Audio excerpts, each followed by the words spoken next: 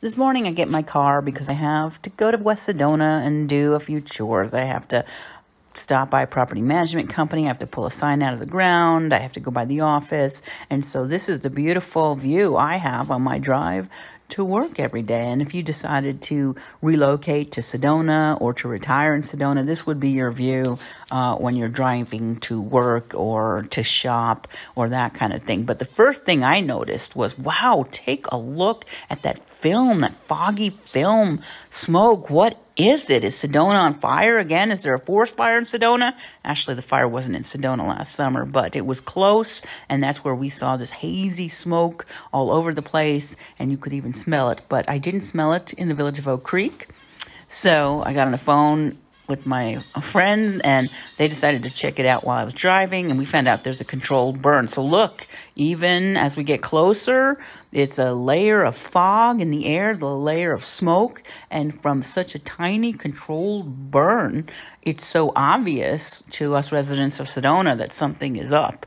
And when I got home later, I see in Nextdoor app, everybody's posting what's going on. Is there a fire? So this is what we get with the controlled burn. Now, I don't want to say controlled burns are bad, because actually controlled burns are good because they trim down excess weeds or whatever it is, so that if there is a fire next summer, that it is less likely to go rogue and to get out of hand if there's controlled burns that happen periodically. Otherwise, you have a massive fire and it gets out of hand very quickly and you can't control it. But just look at that layer of smog in the distance. It's really surprising how a controlled burn can make that much difference in the air quality in Sedona. And now still the air quality is not horrible. It's just noticeable when we are used to such clean, pure air here that we can see right away something is up. Now look to the left, and actually, I'm sorry, look to the right.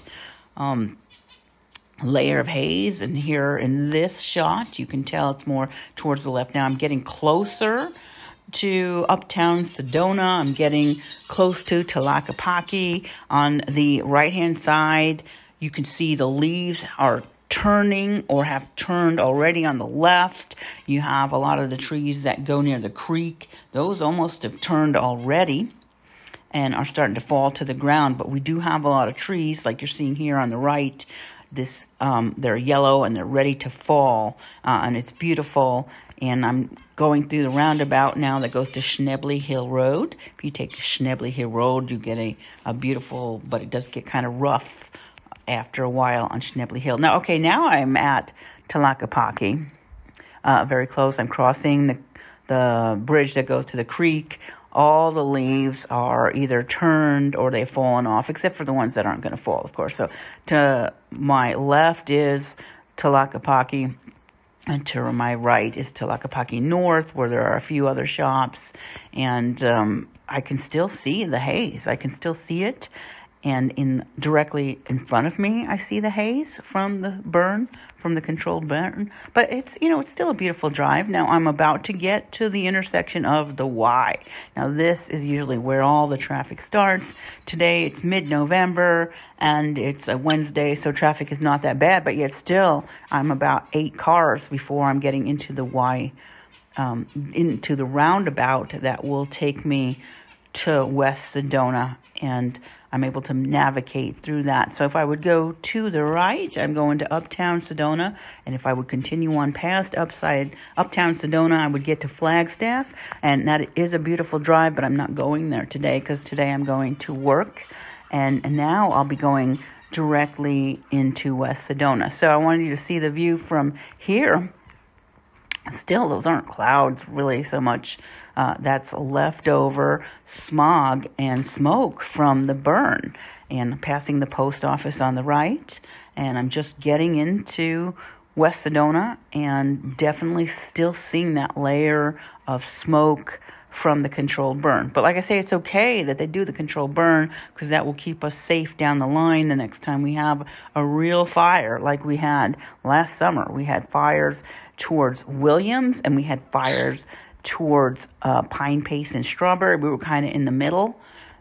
So I decided I'm going to turn into the parking lot of Mariposa. Mariposa is one of those elegant restaurants in the early part of West Sedona. And the reason I turned in here is because there's a great view, and I want you to see part of the scenery where, again, the red rocks are visible, but they got that smoky haze to them. And smoky haze here, worst case scenario, is probably better than a smog-free day if you leave in Phoenix. But like when I'm looking right here, I'm like, wow, look at this layer of fog. Right here, it's very noticeable, the layer of smoke and layer of fog here in Sedona just from the controlled burn. I could see that film the second I got into my car. So that's what's happening. Don't be scared if you're in Sedona and you see this. And now I'm going to head further into West Sedona. And it is a nice day. I made a mistake here, and I turned on Inspiration Drive to do a U-turn and look what the heck is going on here.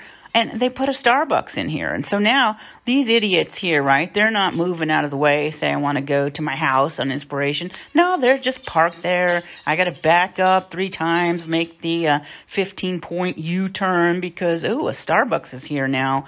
And everybody has to have their coffee or they're going to die. You know, we're here in a place, you don't think we'd go someplace that's not a national chain. We have to put a Starbucks here and disrupt traffic everywhere. So that's what that's all about. So now I'm going to head up Mountain Shadows Drive to do a little bit of business, but I wanted you to see that even today, at the worst air quality day of Sedona because of the controlled burns, it's still beautiful here.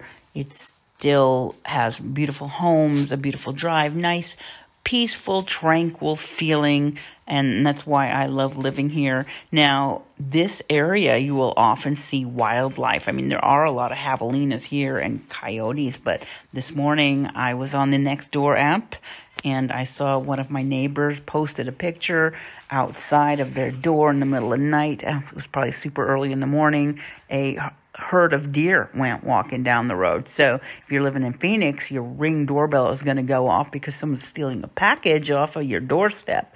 But here, the Ring doorbell camera goes on because you have a small herd of deer walking in front of your house down the street, or maybe some coyotes taking a walk, sniffing around your yard, or more likely, especially in this neighborhood right here, Mountain Shadows, there is a herd of javelina that come by quite often and corral the neighborhood looking for food. Again, worst air quality day in Sedona is still better than the best air quality day in Phoenix. And then take a look, of course, ahead, you'll see clouds, bad air quality, and but it's still beautiful here. Now, I just want you to know this house on the right-hand side, I came to pick up my for sale sign.